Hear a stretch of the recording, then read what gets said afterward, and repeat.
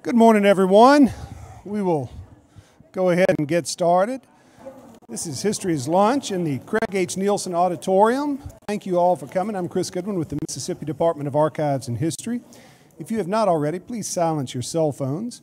And a couple of reminders for any of you who are newcomers to the series. We have an email list that we maintain. You can sign up over there by the cookies and coffee, and we'll send you an email each week about the program, and then one about the next program coming up. And next to that are membership brochures for the two museums. If you have not gotten a chance to go through the museums yet, they really are stunning, and I hope that you can do that soon. The membership allows you unlimited access to the museums. Pick these up and learn more about that program. And then I hope that you will all be able to join us next week with when multi-instrumentalist Tim Avalon will be our guest speaker. He'll be accompanied by guitarist Susan Farley, and they will present the differences between old-time music and bluegrass, and they will play the differences between old-time music and bluegrass. It'll be a lot of fun. That program is co-sponsored by the Mississippi Historical Society. Today, we are delighted to have Ellen B. Meacham with us to discuss her new University Press of Mississippi book, Delta Epiphany, Robert F. Kennedy in Mississippi. Ellen Meacham has been a journalist for more than 20 years. She was a reporter in North Mississippi and at the Charleston, South Carolina Post and Courier, and her work has appeared in the New York Times and many other places. In 2005, Meacham was named an American Press Institute Fellow and served her fellowship at the Baton Rouge Advocate. Currently, she teaches journalism at the University of Mississippi. Help me welcome Ellen Meacham.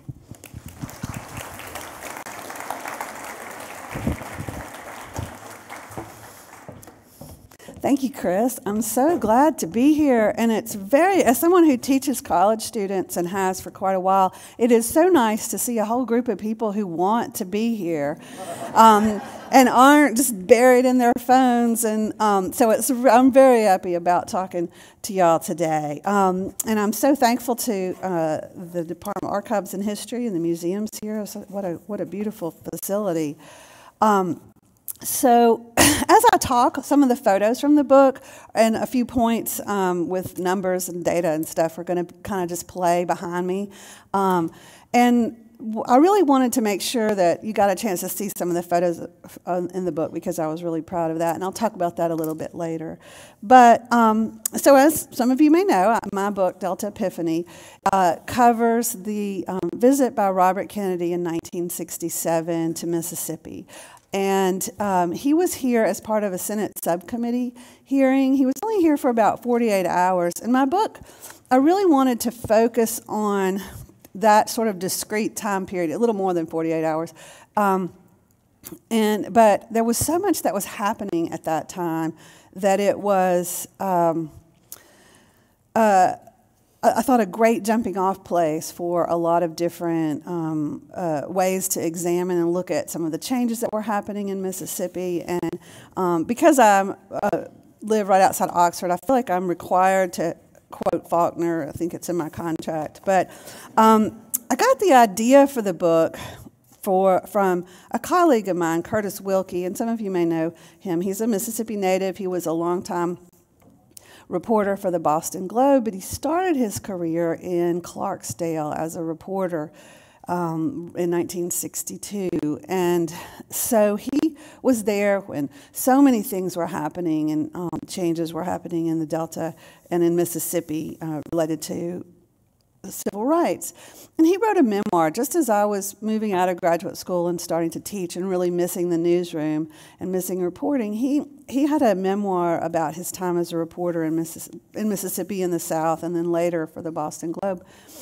And there was this one page of description of being in this cabin with Robert Kennedy while he knelt on the floor trying to get this response out of this child.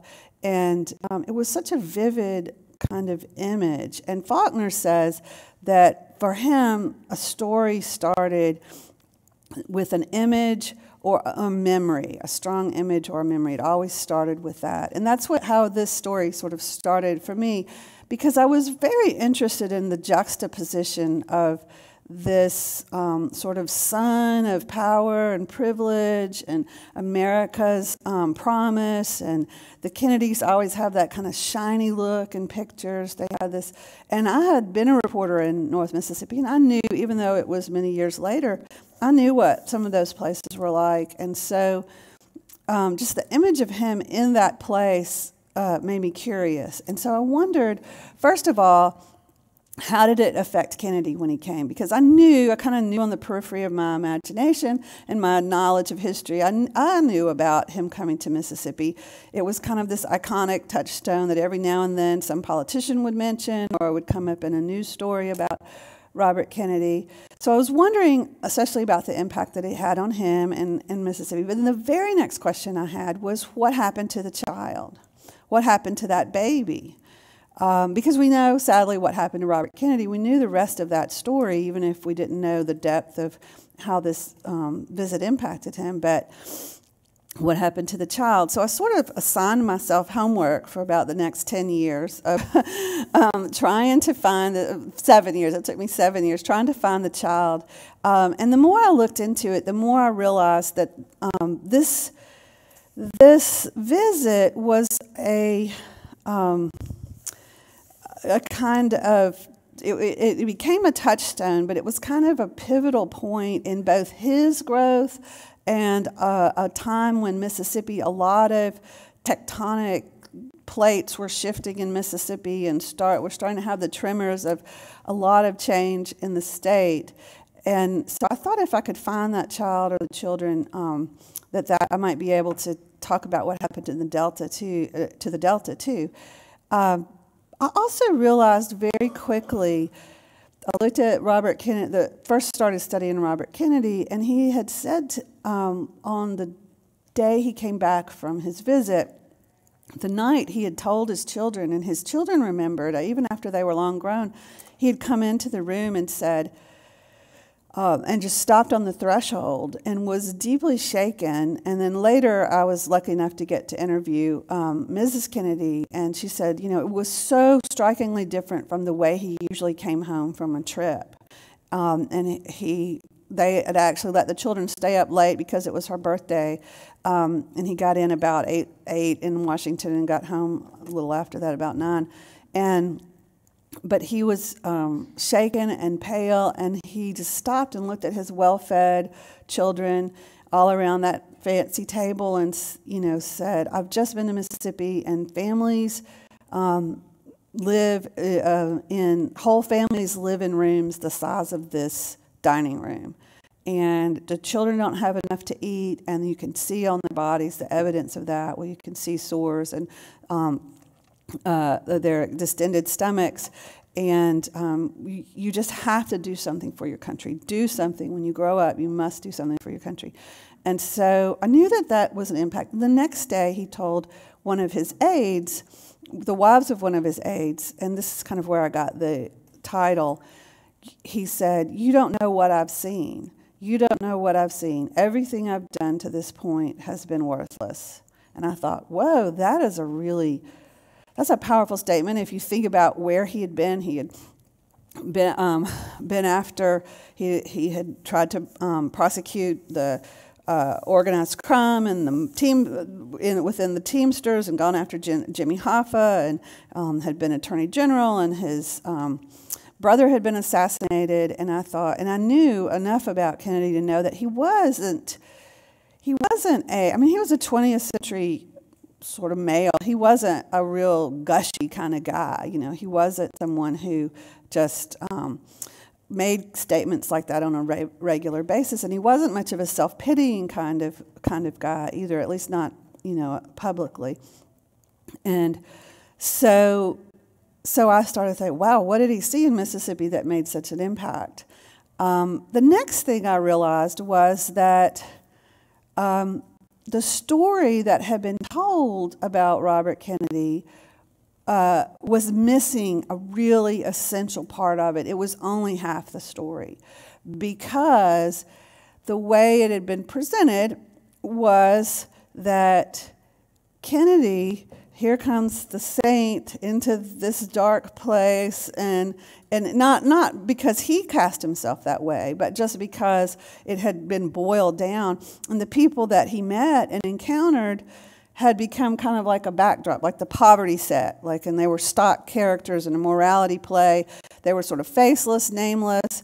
Occasionally they might mention a name in one or two places, but it was just Robert Kennedy went to Mississippi and saw these faceless, nameless poor people. And so I became very, very committed. I didn't feel like I could write the book unless I was able to bring those people into the light. And the more I reported on them and the African-American families, the more I realized that their stories were, in a sense, as heroic or more heroic than what he did when he came here, because they were living this and persevering and overcoming amazing obstacles and trying to find ways to feed their children and raise their children and care for their families and survive in a deeply oppressive and changing world, a world that was changing very fast and that they had not been prepared for.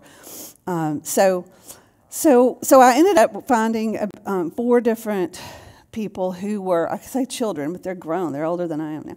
But the 4 different people who encountered Kennedy, or Kennedy encountered on the way, and one in outside of Clarksdale at the Delta, at this place called Freedom Village, which was an effort of the Delta Ministry and some other groups to try to find something for displaced farm workers to work on. And that's where the cover from the book is. This is where he is outside of Greenville in rural Washington County, standing at the edge of the porch where he was talking to some of those families about how did they feed, why did they leave the farm, the plantation where they were working, and how did they feed their children, and what kinds of food was available to them, and what programs.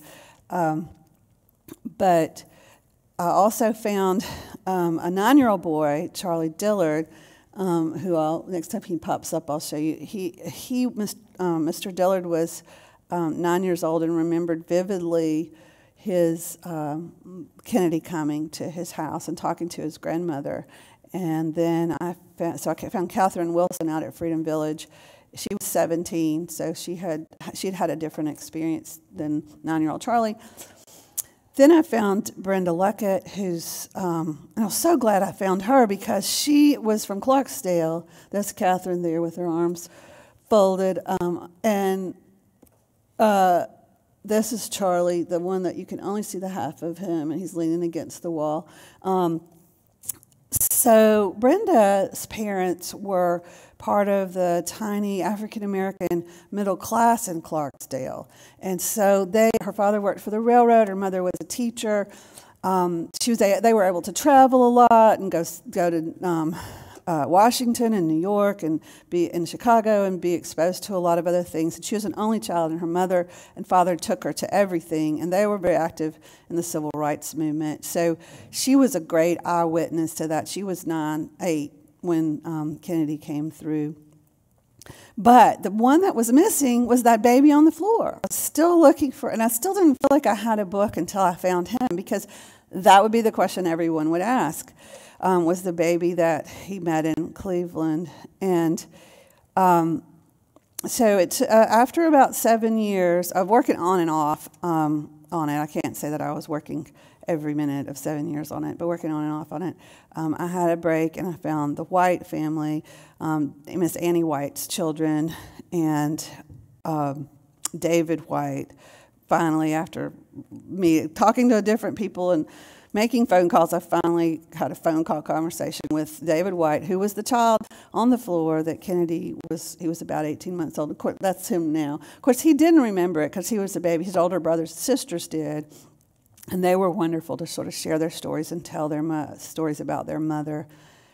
And and what daily life was like there. In that, everybody just says a shack in Mississippi, but I really wanted to take, and Edna White Brisby was so generous to just sit with me for a couple of hours and tell me what it was like when their mother, like how did their mother wash clothes, because that's what she was doing when Kennedy came in. She was rubbing clothes on a washboard, but I wanted to know, like, what's the process of that? What did she have to do to get the water, because they only had one spigot, and to heat it up and to wash it by hand and hang it out. And so anyway, so then I felt like, okay, now I've got a book. And now I got to get busy to write it, because I could report all day long. And with no one giving me a deadline at this point, I didn't have any kind of contract with Mississippi University Press. I realized at some point that it was kind of becoming a hobby, and I was just going to be like the world's greatest living expert on Bobby Kennedy coming to Mississippi, and no one would ever know, So I had to sort of get myself going to actually write the book. So then I started looking at the context of the times too, and I mentioned those tectonic shifts that were the tremors were just kind of starting. And so one of the first things I had done was go through every newspaper from every little town, big, little, every newspaper that covered the event and was happening at those particular days and the month leading up and the month afterwards. And by looking at the front pages and looking at the other things, I realized that when Kennedy arrived, the day before he went to Greenville, Clark Reed, who was a businessman in Greenville and kind of the architect of the Republican Party in Mississippi and in many ways in the South, the rise of it. But he lived in Greenville, and he was hosting Maureen Reagan, who was the daughter of this new conservative governor of California, Ronald Reagan. And he was hosting her. He wasn't interested in Kennedy coming to Mississippi the next day because he was busy hosting a luncheon for women who might want to join the conservative women's group that Phyllis Schlafly was running for. So here's Maureen. Here were stories right there beside Kennedy's coming tomorrow, Maureen Reagan's here today.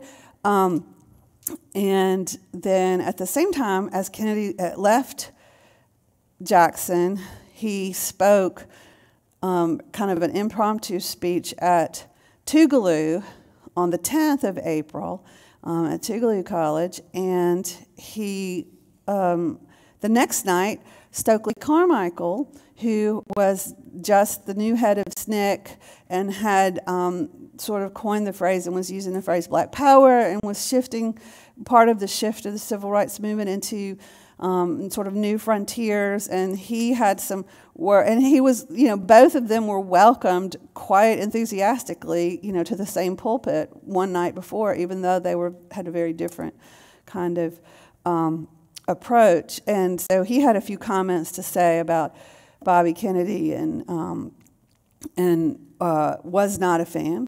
Clearly, as many of the civil rights leaders. That's the other thing that made it interesting, is that in this I'm not good at math, so it was more than 48 hours, but it wasn't that many more. In these basically two full days in Mississippi, he was met at the airport in Jackson by protesters that law enforcement said were connected to the KKK. They're passing out leaflets predicting his death, according to the news articles, and the newspapers run by the white power structure were having a fit that he was coming and had all kinds of horrible things to say about how dare he come back, to Mississippi, and they, really opposed him and had a lot of deep animosity towards him. And then within a certain segment of the white population of Mississippi, many of the leaders of Mississippi, but that Mississippi is not monolithic, as you know, and that's one of the things that made it so interesting to me, because the more I looked at it, he was met by the Klan, and by the time he was leaving 48 hours later in Clarksdale, he was on a car, and Bill Miner, a longtime Mississippi reporter, said there were 1,000 people around him in Clarksdale, mostly African American, but some white, trying to just touch him. Like, and Bill Munner said, like, he was Jesus or something. So I thought, wow, that is a really polarized kind of idea.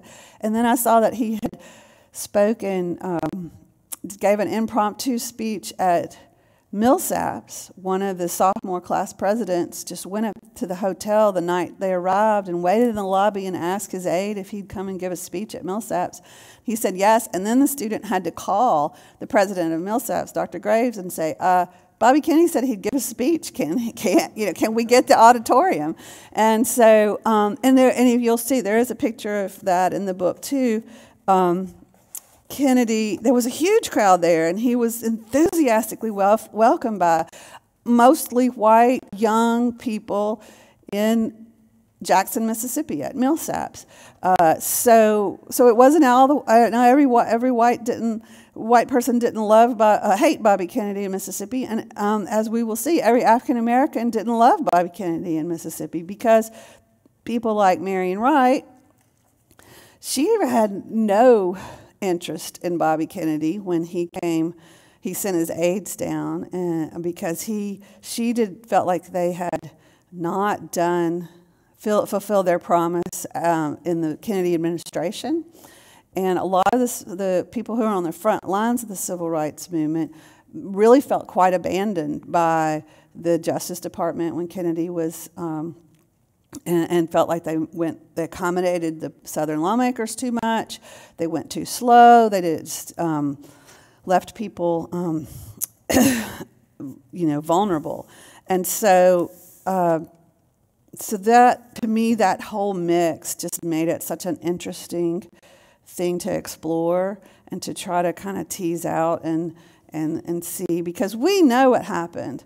But at that moment, so I really tried to stay in the moment as I was writing it, and write it, kind of do as much of putting the reader into the moment as I could. So I went to all the places, and I looked every place that I could find that still looked the same, so I could describe. I drove the route on the very day in April that they went through. I went so I could, and I would always ask the people I interviewed. I would tell them at the beginning, look, I may ask you some weird questions, but it's so I can put the reader in the moment. So I may ask you what you had for breakfast that morning. I may ask you what your color of your car was. I may ask you what you were wearing that day, or so any kind of sight, sense, memory. And oftentimes people would say, I don't know anything. It was just a moment. It was just a blip. I can't really tell you anything. Everybody always says that. And then you start saying, you say, close your eyes. When you remember it, what do you see? And then they would talk for 2 hours, and bring up all kinds of things they'd never. Mrs. Kennedy, I just happened to notice that it was her birthday when I was doing research before I interviewed her, and so when she said, "Oh, it was important, but it was so brief," and so I said, "No, it was your birthday," and she said, "Oh, you're right. That's right. It was my birthday," and the kids stayed up late, and so then all of this stuff started coming out from that moment. That just, as you know, as we get older, sometimes you have to really push the right button for the file to come to the forefront, and so I was lucky enough to do that. But Kennedy was not prepared. So he came to Mississippi as part of the Senate subcommittee. Marion Wright, there she is. That was good timing. Doesn't she look impossibly young? She's 27 years old. She was a lawyer, and she turned out to be one of the heroines of the book, really almost like the secondary main character. And I hope my voice holds out. So she went to Washington to defend Head Start because they were holding their first of a series of hearings there about some programs that were up for renewal or for changes after 2.5 years in the war on poverty. And she talked about Head Start, but then she went off topic and said, look, people are worse off in the Delta than they were before all of this. In some ways, before all of these things were passed, it was good. Some of the programs were good for the nation, but because of the current situation in the Mississippi Delta, it's been a disaster. There's this unfolding catastrophe that no one is talking about. She didn't put it quite in those ways. She just looked and said, people are hungry, and they can't get food for the winter. They are begging, and someone needs to do something about it. She said they're worse off. And there was a combination of things that the war on poverty, that wasn't the only reason people were worse off than they had been. People had always been poor in the Delta, the majority of the population, mostly African American. And so the problem was that people had kind of settled, once the sharecropping system was diminishing, they had settled into sort of a rhythm of they would work during the season. The whole families might work at different times. Work during the season for day labor cash, $3 a day or $4. I mean, I talked to one farmer who paid $6 a day, but they were paid by the day. Sometimes long days during harvest or during other parts of the season. And then during the winter, they would get commodities from the government, which were surplus. Whatever was surplus, beans, might be a lot of grains. And so they kind of had figured out a way to get by with that. But they did away, they gave the counties a choice, and many of the counties did away with the commodity program with the war on poverty changes and adopted the food stamps, which in theory was good because it gave people a lot more choice over their diet. And they could buy things. They weren't just taking whatever was left over. They might be able to buy fresh fruits and vegetables or meat, depending on how they spread it out. But they had to purchase those for certain cents on the dollar, and I think it was like 10 cents on the dollar. They had to buy those, and then all of the jobs dried up. They passed the farm workers minimum wage, which meant you had to pay $1 an hour, which also worked in other parts of the country, but in the Delta, there was this crucial time where mechanization, the tractors and those big combines, the price was coming down to the point that once you added that minimum wage in there so where you might be paying $3 a day for a 14-hour day, suddenly you'd be paying $14 a day so a lot of the farmers decided, well, I'm just going to buy a combine. And so 24,000 people directly were in an 18-month period were out of work. And I think it's 54,000 if you add in the family members who often worked, like the children and the elderly and the other folks who worked with them. And so you had this population the size of Tupelo or something with no skills because the state of Mississippi has never invested in trying to educate all of its children, and invested what's needed, and had not spent any money on educating African American children. And you'll see there's a statistic there that was stunning to me about 1960, and how many people had that'll come up soon. How many people had a less than a fourth grade education and no education at all. So they really were practically starving. They just had to get by. And nobody was doing anything about it or talking about what needed to be done about it.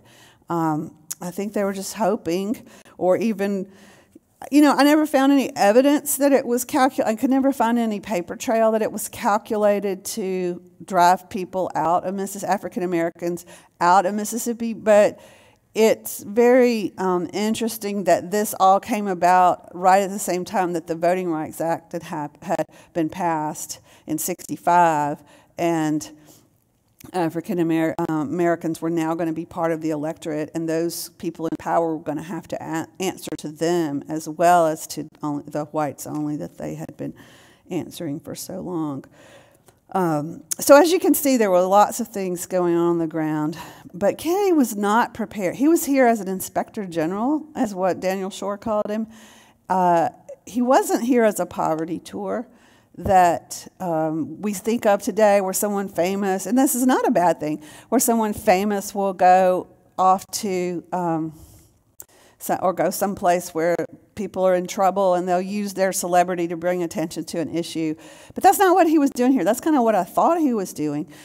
But he actually asked the cameras to stay out of the people's home because he felt like that was not respectful. After the first photograph, there's a couple of AP photographs, but after that he asked them to stay out of, especially the television cameras, stay out of people's homes. And they went to a lot of job training programs, and he was quite annoyed in Greenville when an official couldn't tell him how many people had actually gotten jobs through the job training program, how many jobs they were, what they were be training for. And he was quite annoyed at this. He asked a lot of questions. The other two things that surprised me was that he made unscheduled stops. He did not want to just see what the advocates wanted him to see. He would say, let's stop here. If he passed a place that looked like he wanted to find out, let's stop here and talk to these folks. And he asked journalists like Bill Miner, he took them aside and said, okay, who can I trust here? Who here can I trust to tell me the truth? Which one of these advocates or these civil rights leaders? And as one of his aides told me, I probably shouldn't have been surprised because he was a rich man's son. And all of his life, he had people wanting to kind of lead him around and manipulate him into seeing what he saw. He was also a prosecutor, an investigator. And so he, in a courtroom kind of setting, and as you know, if you're a good lawyer, you always try to see the whole picture. You never ask a question that you don't know the answer to. And you haven't got it verified. So that was, and then Daniel Shore, who was a CBS reporter, when I watched the video of his news report from that night, he said, with the demeanor of an inspector general, Kennedy went to unscheduled stuff.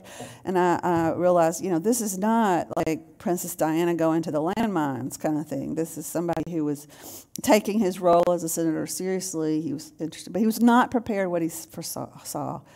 The children. He was not prepared for that. And he even his enemies said he had a special connection with children. He had 10 of his own when he went, and 11 eventually. And as his widow told me, because he was 7 of 9 children, he had all those children. He was he was more comfortable around children than adults in a lot of ways. And he knew their developmental milestones, is what we call them today. And so he knew when he saw these children, he had children that same age, and he knew that they weren't getting what they needed, and he knew that there could be long-term consequences for this. And so he had this great sense of urgency. But he was an interesting character to write about too, because if you're writing a novel or a screenplay or any of those things, you want a character that grows and doesn't just shift. Nobody believes oh, he was this way today and then all of a sudden he was there. And so even though I called it Delta Epiphany, it was a moment that hit him in the middle of a really sort of fertile growth period of his own. He was coming out of the shadow of his brother. His father had had a stroke. He had moved from the executive branch to the legislative branch and was getting interested in poverty. But he just couldn't shake what he saw in Mississippi. He couldn't shake it. And there was another incident that I'm going to read here, and then we'll take some questions, that I think brought it home to him pretty clearly, and that was Marion Wright. After this first picture, he asked them to stay out so they didn't go into.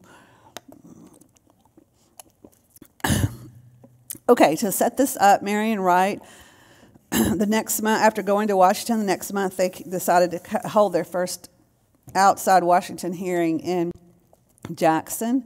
And so Kennedy sent Peter Edelman down, his aide, one of his main aides, down to do the advance work. And she said, I'm sorry, I'm writing a brief. I don't have time for you.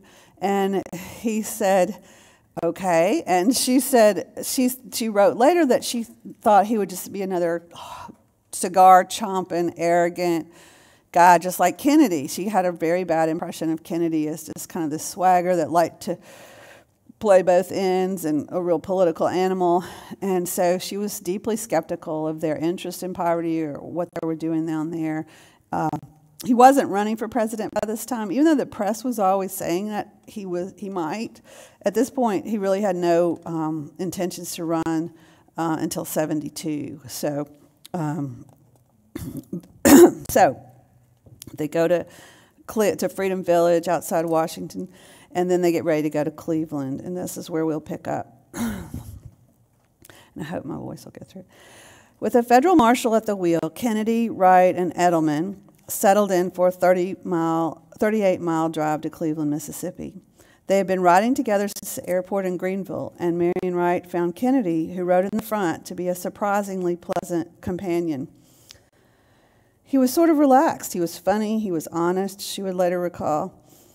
Kennedy teased her about having to open the door for her since she rode in the back of the marshal's car, which was used sometimes to transport prisoners. "I'm the star," he would say, "and you let me open the door for you? What would you do if I hadn't come?" he joked. Always curious, Kennedy quizzed her about her life in Mississippi and what motivated her to work in such a troubled place. He asked what she was reading, and they discussed her selection, The Confessions of Nat Turner, and moved on to talk about how to encourage children to read. She was firm with her boundaries, though. When he turned his questions to her personal life, when was the last time she went to the movies? When had she last gone on a date? She quickly told him that it was none of his business. Kennedy then shifted his attention to the attitudes of Mississippi people, black and white, toward the federal government. He also quizzed Wright about the ongoing shift in rhetoric toward black power, which SNCC advocates such as Stokely Carmichael had first embraced publicly just a year earlier, not too many miles from where she and Kennedy were sitting. They're reasonable enough. These questions touched a nerve in the young NAACP lawyer. Wright was not naive. She knew full well the political considerations that Kennedy had wrestled with as Attorney General, the need to placate powerful Southerners in Congress, Cold War intrigue, the concerns about public opinion after a razor-thin victory in the 1960 election, and his role as his brother's protector, just to name a few. But Wright knew something else, something that was more powerful, more visceral, more painful than her intellectual understanding of a complex political situation. Marion Wright knew the reality of Mississippi jails: secret trials, beatings, lynchings, snarling dogs loosed on children and old people, Medgar Evers on the highway. Medgar Evers dying in front of his children from a sniper's shot, James Meredith writhing on the highway, Vernon Dahmer, the flames and smoke from a firebomb searing his last final gasps for breath, James Chaney, Mickey Schwerner, and Andrew Goodman, holes in their head buried under tons of Mississippi mud. To many of the people helping African Americans in Mississippi struggle to exercise their rights as ordinary citizens, the Kennedy Department of Justice had been, in fact, no such thing. The failures of the Kennedy administration's approach were clear to her from her first visit to the state as a young law student in 1961. The first night she was in Greenwood, someone burned down SNCC's house. The next night, someone shot at another house where they were staying. The third night, she watched police beat people. The third day, she watched police beat people young and old who were rallying for voting rights. Officers arrested them and locked her out of the courthouse and tried the protesters without a lawyer. Frantic, frightened, and outraged, she called the Justice Department Attorney John Doerr just before the telephone lines going out of town were cut.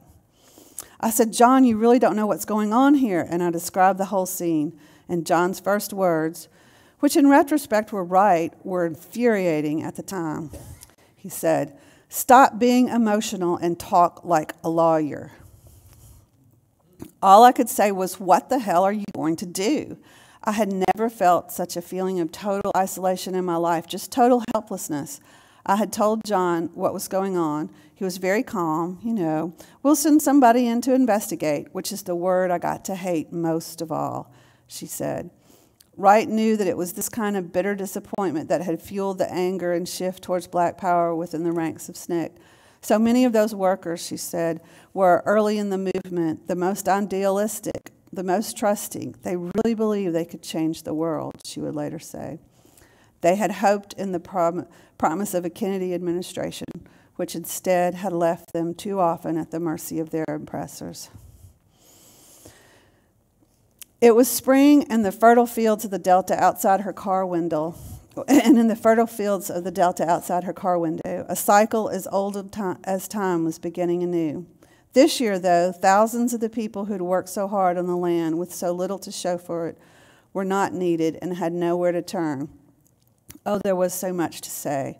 In that moment, however, Wright instinctively drew upon a Southern tradition. She was from South Carolina, one that ran deep in both the black and white communities of her native region.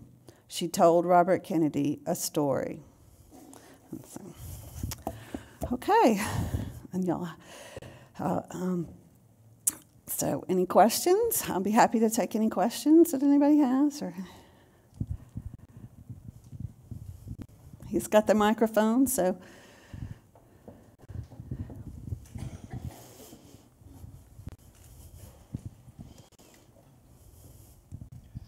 I hope I can do this. My name is Genevieve Fine, and we worked up in the Delta in those days. Yes. And saw everything that you're talking about. It is my recollection, I wasn't there at the time, but that Bobby Kennedy went to Greenwood. Do you know anything about that? You know, I've heard a couple of people say that, but on this particular trip, all of the itineraries and news coverage, no one ever mentioned Greenwood. And so I'm not sure if maybe Ted Kennedy went to Greenwood a little bit later, or if that was, I never found anything about it on this particular trip where I was trying to focus on. They did send right after his visit, they sent a team of doctors down, and they went to Greenwood like a few weeks later. But I don't know. One of our members in our Pax Christi group, named Joey Kammer, took him around to the little shacks out in the Delta, the farms around Greenwood, where she always knew people.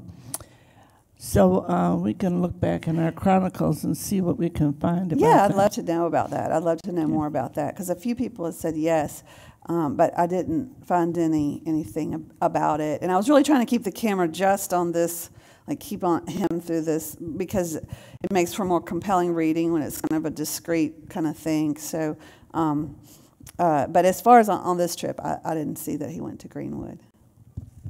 Yes, hi. I'm from the Delta south of Greenville. I was wondering who determined the route that... That's a good question. Some of it, the initial flight, I believe, was determined by some of the committee aides that worked for Senator Joseph Clark, who was also on the trip with Kennedy and never gets mentioned. Poor old Joseph Clark was another senator from Pennsylvania who was with him in the Delta. There were 4 in Jackson, and 2 went back. And, So they were going initially set it up just to fly over there and see some job training, some of those official federal programs. But Marion Wright told me that Amity Moore, who was, I'm sure you know, civil rights. I'm used to talking to 18-year-olds, so I always feel like I have to explain who everybody is. So that he had the idea to take him into the home, some of the homes of the poor on that trip in Cleveland, and they went out to Freedom Village and made some other stops. Ken Dean, I think, was also involved in some of the planning for that. But a lot of the homes he went into were unscheduled too, were just ones he picked on the side of the road as they were driving by. So, I don't know. Yes, ma'am.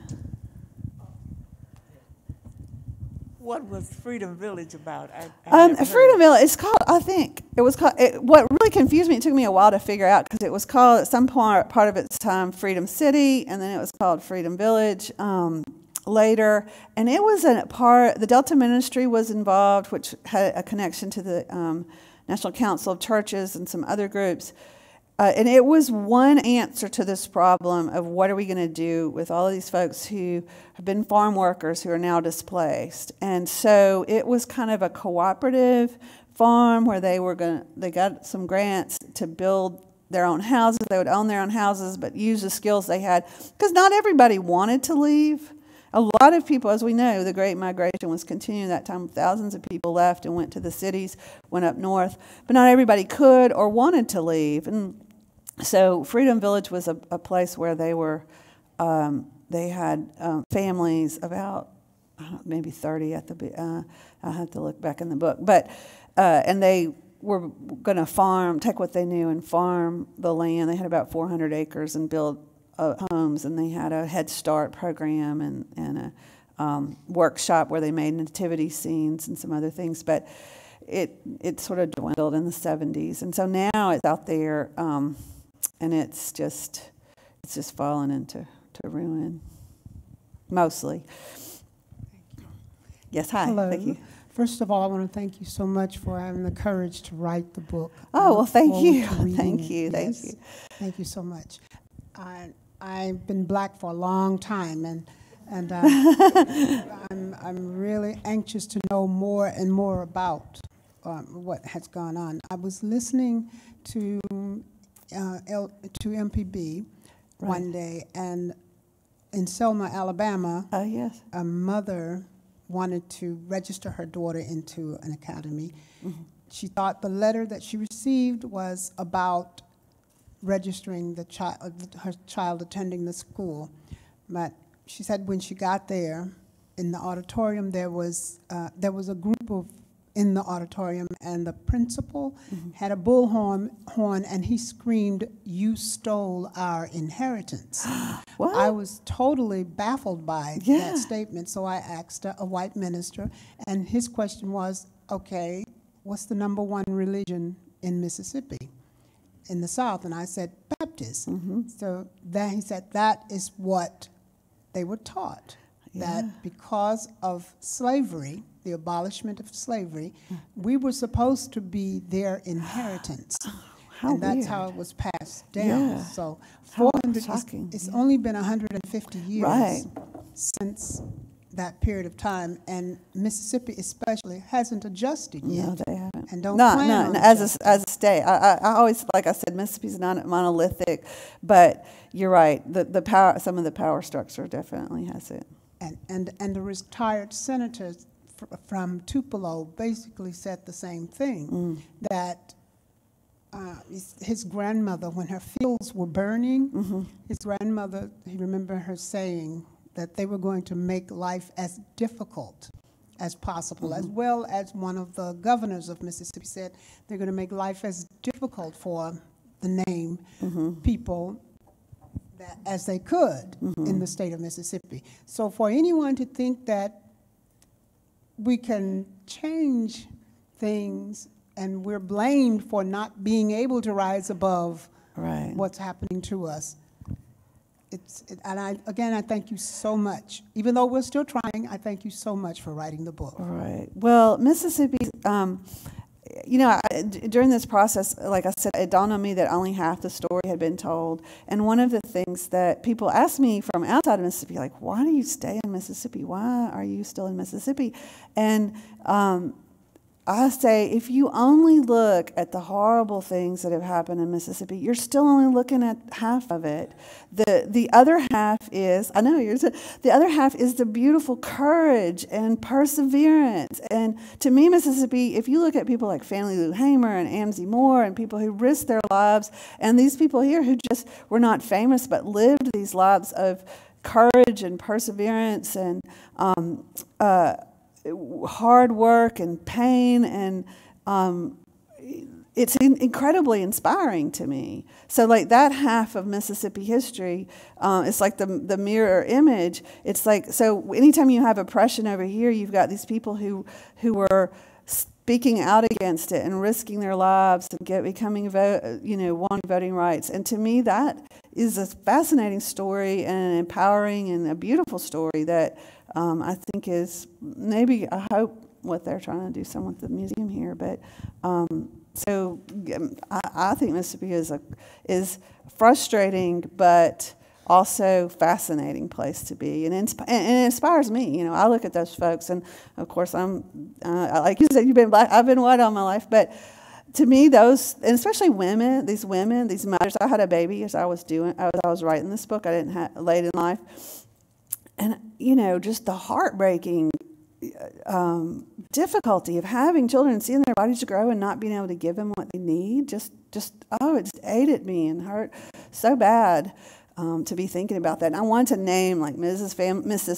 Fannie Dillard and Annie White and these ladies, Ora D. Wilson, and these women who were relegated to, often in the news coverage, just called a Negro woman. Like Kennedy came in and talked to which is a term they used then, a Negro woman. And I wanted to name their names and have their pictures in there, and so. Did you find much public commentary by Stennis, Eastland, and whoever the governor was at that time? And is that in the book? So I'm not sure what you mean by about the trip. Oh, how dare he come down here, and why doesn't he go back to New York? I mean, there was quite a bit of outrage, and you know, this sort of like the very idea of him coming down here and trying to show us up, and there's poor people in New York, and so forth. And so, yeah, and then the governor made a horrible statement that's in there that said, I don't know what he's talking about, people starving. I hate to even quote it, but there's a terrible quote in there that he said. Shocking quote. He said, Negroes are so fat they shine. Most of the ones I know are so fat they shine. That's the governor's public statement on Kennedy's trip. So that tells you something. So Stennis and Eastland, so they seized on this word starvation and took it to the extreme, like what you would see in some of these people where people are actually like dying on the spot of starvation, like when you see these famine pictures. And that wasn't the case, but that was quibbling because these children were very malnourished. If you just eat a little bit of bread and syrup for lunch and bread and syrup for supper, and that's all you get all day, that counts as starving to me. But in Mississippi, they were like, oh, nobody's starving, and that's just like, they said it was a, they always talked about Robert Kennedy's hair, so they were like some kind of feather-brained idea in his feathery haired head, or some, you know, that's what they said in the newspaper, and all of these things. But interestingly enough, they had a hearing, they sent the doctors down, had a hearing in July, and had the doctors testify and had pictures of what they had seen. And so they said, Stennis and Eastland were there, and they were quoted. Eastland was quoted as he smoked his cigar, saying gross libel in the New York Times that these people were hungry. But, and I quote, Kennedy just kept like he was in those hearings in the 50s, and going after him like, what do you think this picture shows? Have you seen children like this? What is, look at these children, look at this, what you see. And a little bit later, Stennis called his office and offered $10 million as emergency food aid amendment to a bill. And Peter Edelman, who fell in love with Marion Wright as they drove through the Delta. It was almost like love at first sight, so there's that story. But Peter Edelman was just offended that Stennis would even call it. How dare he offer such a pittance? It wasn't enough. He wasn't doing it publicly. It was behind the scenes. And Kennedy said, which is something different, he's like, no, we will take it. We will say it's not enough, but we will take it. It's something, we'll say thank you, and we will build on it. So whatever they had said did get through to Stennis a little bit, whether it was that he knew he was going to have to face a mixed race electorate of both races. Maybe that's what it was. But Stennis did see, he had this great line in that hearing. He's like, I just want to say that I've always been against hunger and disease. And Kennedy says, well, Senator, we have you on record now saying that. So I don't know. I don't know what was going on in Senator Stennis' head. So anymore. Hey, Ellen. Hey, how are you? It's good to see you. Could you talk a little bit about the local press coverage of this event? Oh, Who was there? And yes. Did any of this relate through the local? It did.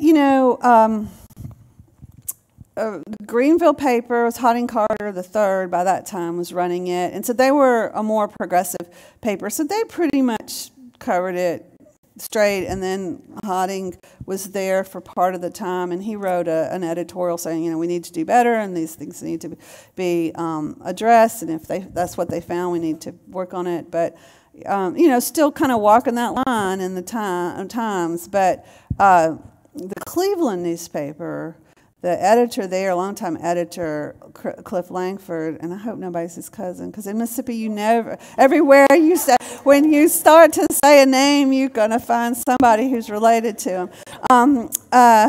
But he came around the corner, and there's this great sort of dramatic scene. There's all these great scenes in the book, this dramatic moment where he comes around the corner and says, Senator Kennedy, what the hell do you think you're doing here? He comes around the corner of the shack there where the children are lined up, and says, why don't you go why don't you go back to New York, and if you're interested in poverty, and fix it up there? And Kennedy says, well, I am working on it up there. What are you doing here? But Kennedy, you know, he was, you know, the son. He didn't back down, but he wasn't super confrontational. But he just kind of stood up to him, sort of toe to toe, and they had this conversation. And Langford says, "There's nobody starving here. Why are you coming to the worst part of town? And I'll take you to the nice part of town. You're just trying to make us look bad." And Kennedy said, "There's no one starving here. Everybody can come. I have a standing offer. If people are hungry, they can come to my office and I'll feed them." And Kennedy said, "Well, step over here. I'll introduce you to some." And he pointed to those children. He's like, "If you don't know any starving people in your town, let me show you." So Langford was, you know, and his response was virulent. I'm trying to think. And of course, the Clarion Ledger was just, you know, outraged that anybody, just everything that you can expect. And if you look at the Clarion Ledger in those days and the Daily News, they were appalling, just utterly appalling. And the Clarksdale paper kind of, because they let Curtis was covering a lot of civil rights, they pretty much let him cover it, straight up. And I don't remember if they addressed it editorially or not. Editorially they weren't progressive, but they didn't interfere too much with Curtis as he was covering the emergent civil rights movement. But yes, sir. Forgive me because I'm not sure, but I'm wondering why a Democratic senator would leave Washington, D.C. to go to the Delta with no agenda or good reason for going to the poorest part of the poorest state. What was his reason for going to a place where there's 50–60% unemployment because agricultural workers are out of jobs because mechanization is taking over the agricultural industry. So why did Kennedy? Why did he come down here? Is that weird? Well, you have to know that excuse me. What are the consequences? What resulted from his visit? Oh, great. Those are both great questions. Well, the Kennedys really never had a thought in their head that wasn't political in some sense or another. That was just kind of, and he had so I'm sure that he did the sort of political calculation a little bit. But you're right. He wasn't going to be picking up. It wasn't I'm sorry, what? Oh, okay.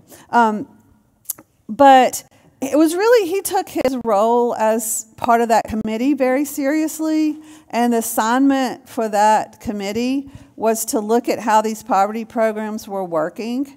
And so they went to Mississippi, then they went to eastern Kentucky in what were some of the poorest parts, which was a different kind of Appalachian poor whites, but some similar problems in terms of the commodities and food stamps.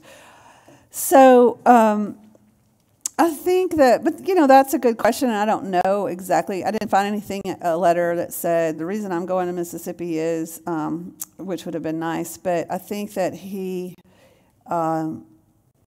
he felt like it was part of that.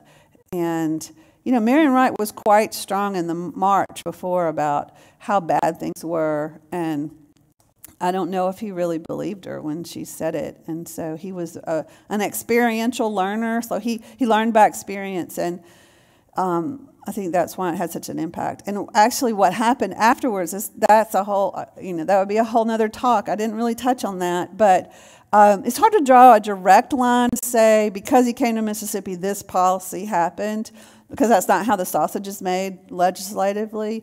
He did change the conversation for a while, which I think is important for us to think about today, from poverty, which is an abstract term and a moving target, and if we all drew a picture of poverty, we would probably come up with different ideas, to hunger and hungry children. For him, it was, he said, he came out of that shack, he said to Cliff Langford, he said, this is an American problem. These are American children who are hungry, and we need to fix it as Americans. And we can't, then later he gave a speech about it and said, if we can't feed our own children, if we can't feed American children, we can't live up to the promise that our founders, our nation had when it was founded 200 years ago.